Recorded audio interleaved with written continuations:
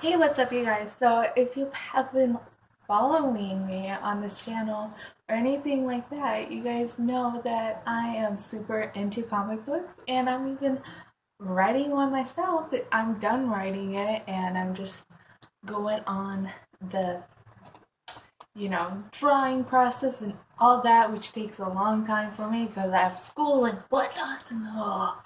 So, yeah, so I'm gonna just share some tips with y'all about how to write a comic book because there's things that can help oh, you guys know what word I'm talking about. I can't even say.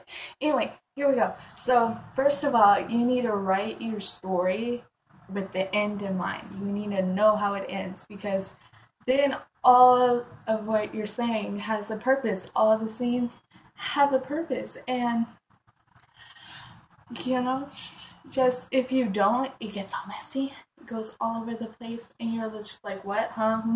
What? You don't even, it gets messy and you forget what the plot is. And that's not good. So always write with the ending in mind.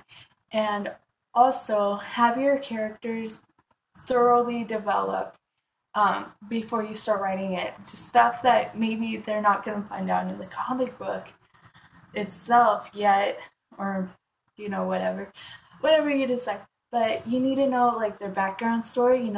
What their motivation is.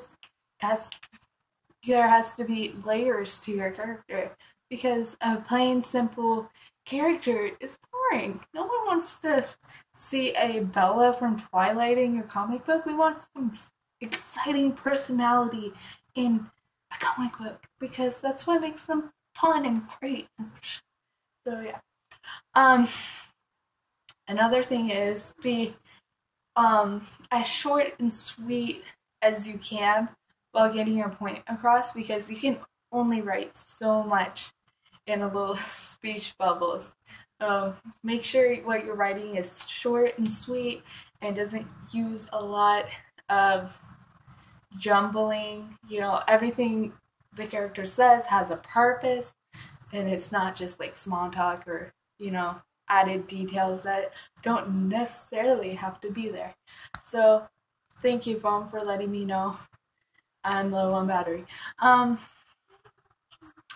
Yeah.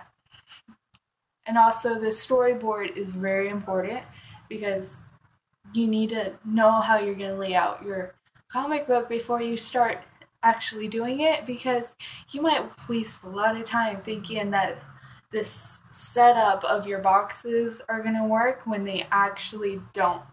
So make sure you do that. And I would suggest writing the script first and then doing that rather than doing both cohesively because it makes the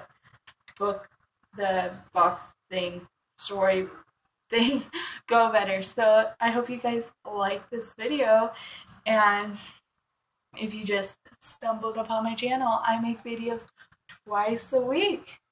Yeah, so go ahead and subscribe because I am very lonely. I don't have very many friends.